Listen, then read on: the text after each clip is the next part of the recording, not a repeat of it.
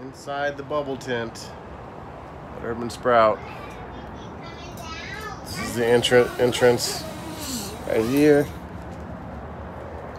Little coat hanger, shoe thing, and doorway.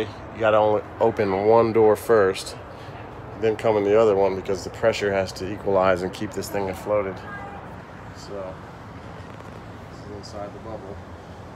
Pretty cool. It's not big. It's got these curtains for the. Ouch! Ouch! What are you doing? It's got these curtains for sleeping at night so nobody can see in. It's got lights on the inside.